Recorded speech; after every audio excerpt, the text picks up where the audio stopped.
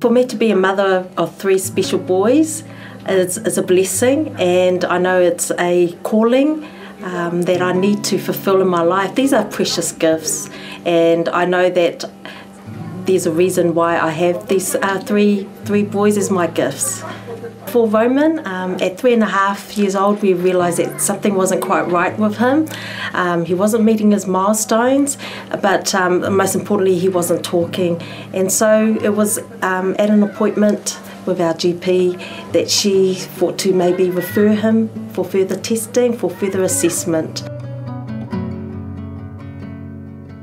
So with autism, it's all neurodevelopment condition. So the challenges are in how he interacts socially, maybe delay in speech, but especially with repetition of repetitive behaviour. Dear Lord Heavenly Father, Father, I thank you for our community, Lord Heavenly Father.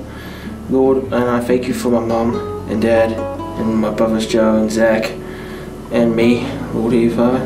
In Jesus' name we pray. Amen. Amen. Amen. You know, I could put on a brave face and say everything will be fine, but it has been very challenging, especially emotionally challenging.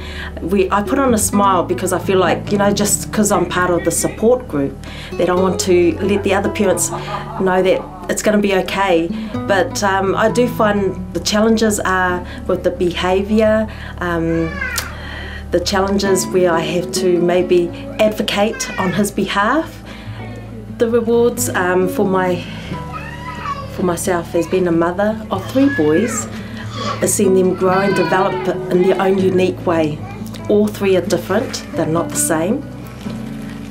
For Roman especially, just watching him grow, and you know, things that the doctor or some people will say that autistic kids aren't able to do, I've seen my son overcome those challenges.